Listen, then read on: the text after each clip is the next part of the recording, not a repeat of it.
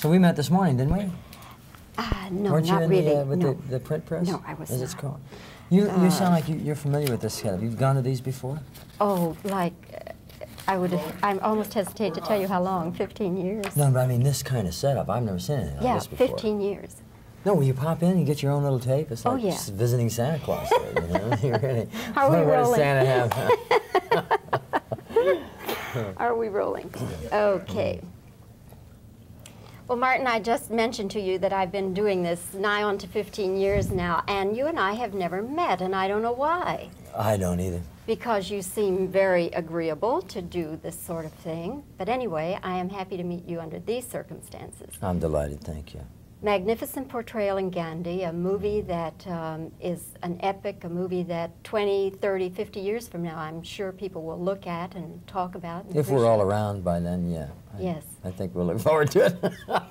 You, of course, play a journalist, and he's a composite of several real journalists. American journalist, yeah. Right. Now, maybe it was different in those times, but I don't think so. Normally, journalists would go to a man like Gandhi, and they'd really be probing around, trying to find the warts, as it were. And yet, your portrayal of this journalist is a man who becomes totally enamored of the man, of Gandhi. Martin, I know the kind of actor you are. You don't just fly by the seat of your pants. You really get into things. How did you arrive at this journalist having this kind of admiration for the man? Well, there were, the character I play is named Walker, but the name is fictitious. He is, in fact, a composite of 4 or 5 American journalists that followed Gandhi for different periods of time. And the one journalist that impressed me so from his book was a fellow by the name of Vincent Sheen, who was a foreign correspondent for many, many years overseas. And the oddest thing is, he knew Gandhi for the least amount of time. He met Gandhi on the 28th of January, 1948. And of course, 2 days later, Gandhi was assassinated. But the 2 days this man spent with Gandhi, interviewing him far into the night, spending time with him at the prayer service each evening and so forth, and standing just about 20 feet from Gandhi when he was actually killed in the garden of Bela House on the 30th of January, 1948. This man wrote a book called Lead Kindly Light, which is a biography of Gandhi. And by the end of it, this man comes to a better understanding of himself and an acceptance of his own spiritual reality.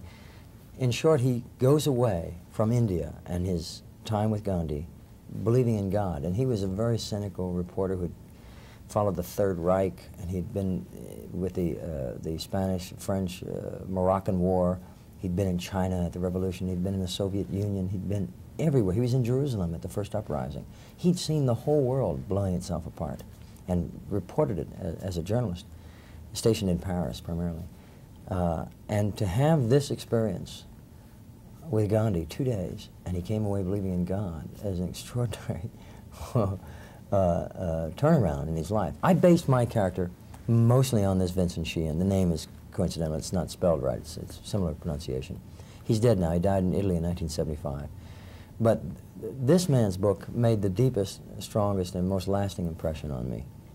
I could only recommend it to anyone that wants to know about Gandhi from a Westerner's point of view. You know. Martin, you yourself must have had somewhat of a, for lack of a better term, religious experience with this film. You donated your salary to charity. Yes, I did, yeah. To whom did you donate it? Well, there were 3 charities that I chose. I wanted to leave some of the money in India, so I donated about 1/3 of it to Mother Teresa's organization there, which is the Missionaries of the Poor. The largest part of it went to an organization called Concern, which literally feeds the hungry around the world in 7 different countries. And the last portion of it went to the American Friends Service Committee, who are the Quakers in America. All these organizations espouse the Gandhi's philosophy, And the money was given by the production company, Sir Richard's company, in the name of Mahatma Gandhi, not my name. All I did really was contribute my time to the film. In exchange for that, they made these donations. But what made you decide to do that? Well, it seemed to be the only way to go. Gandhi had taken a vow of poverty. He lived in reality a very poor man. And I couldn't conceive of myself making money off him, off his life. I felt that I had to give something back. I think you get more the more you give, you know. And that just seemed the natural thing to do. I wasn't the only one. There were several other players that made donations to similar charities. You know. Martin, had you ever had the opportunity to meet and talk with Gandhi, what might you have asked him? That's very interesting. I never would have conceived of such a thing. The closest kind of character I've ever met in that regard would have been Daniel Berrigan. I did a film with Danny last summer. And as I understand from reading about Gandhi's character, they have very similar qualities. I don't know what I would have asked them. What gave them their courage, I guess. I personally think courage is the first virtue. I don't think you can do anything without courage. Gandhi was certainly courageous, and Daniel Berrigan is our answer to Gandhi, I guess. I can't imagine what I would specifically ask them outside of where'd you get your courage, you know. I don't know what else, you know. Well, Martin, you give an absolutely splendid performance, another splendid performance, I should say. And I know the film must mean a great deal to you from everything you're telling me here about it. I'm very proud of it. Just to have been a part of it, you know, is just, for me, is a great blessing. Thank you. Very nice to Thank talk you with very you, much. Martin. Nice talking to you. Very nice. Okay.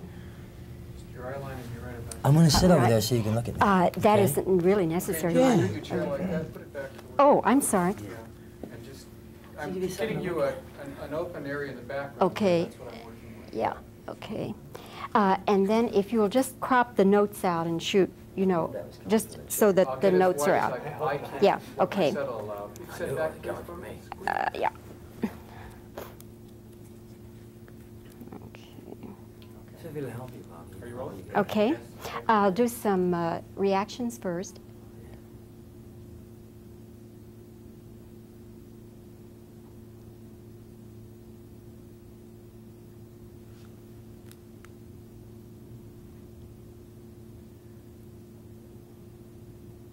Okay, sound for questions.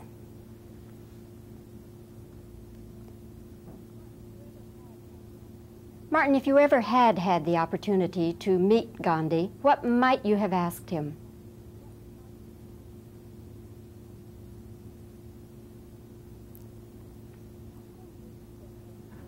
To whom did you donate your part of the earnings? Let me repeat that.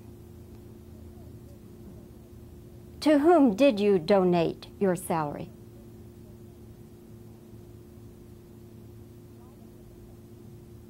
Why did you do that?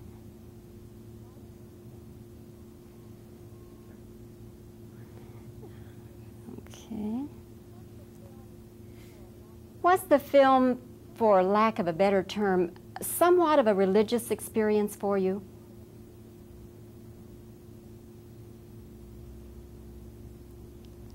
Okay, I think that'll do it. Thank you.